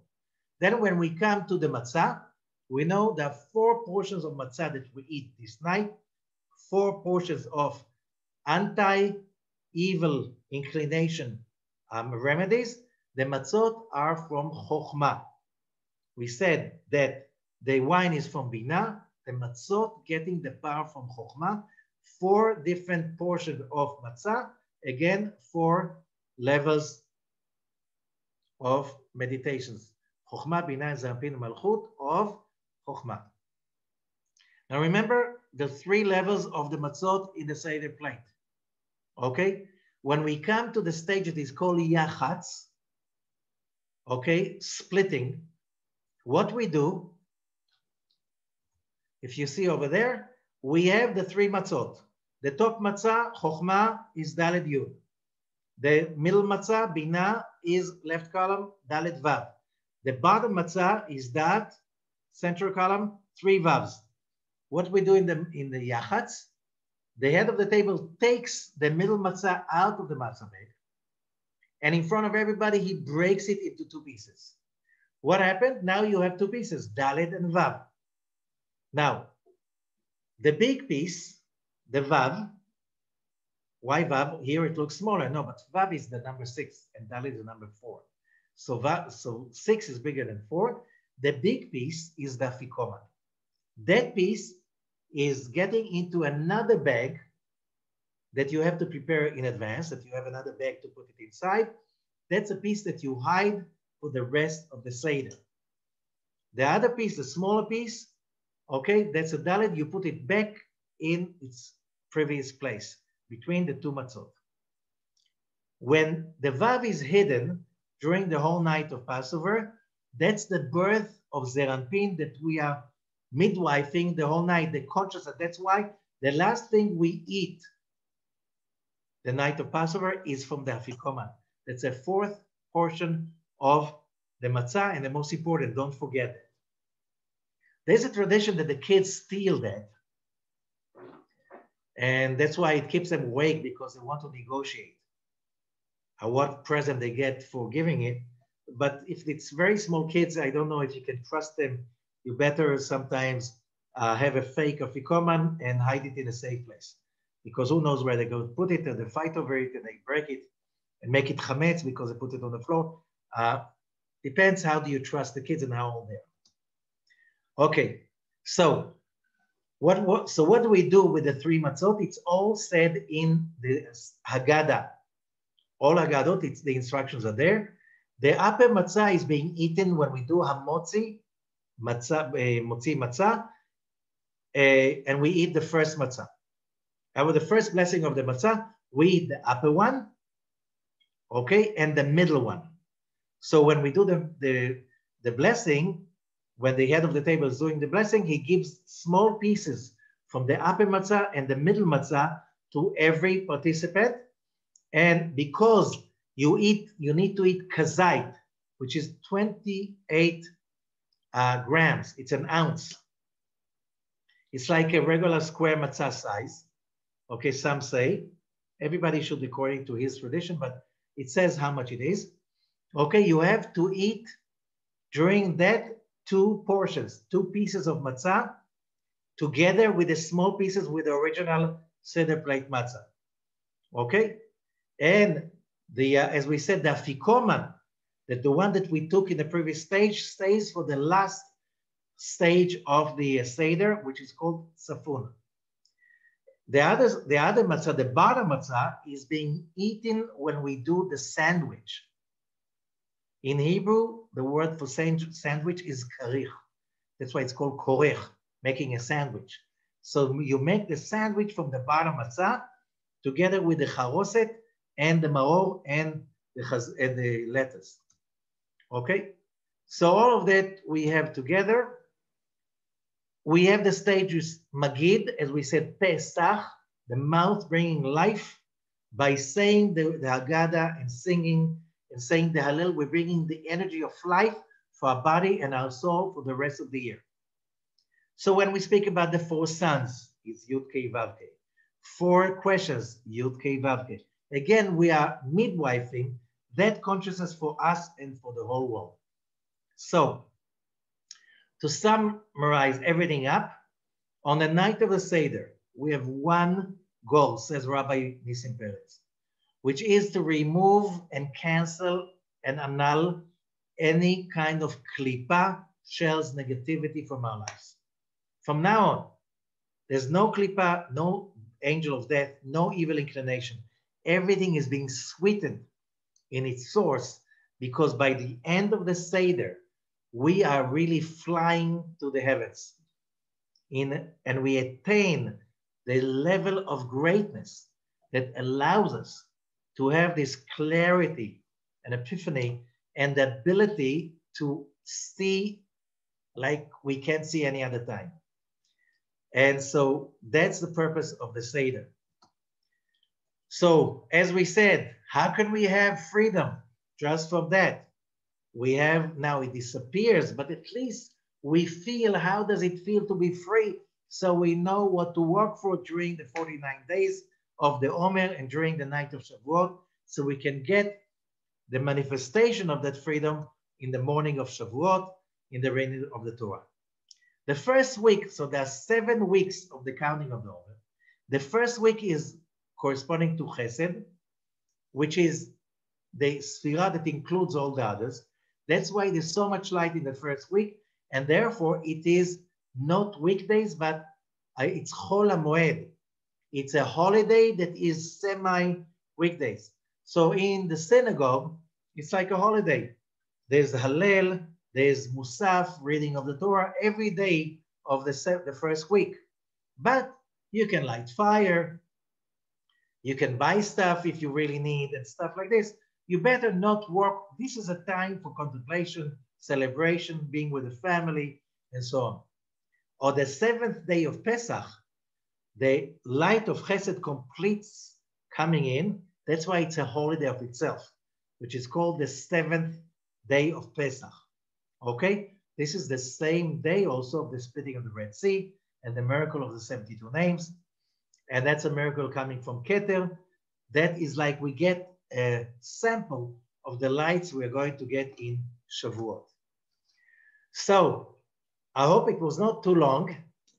I wish everybody a happy, amazing holiday of freedom, and best wishes for all of us.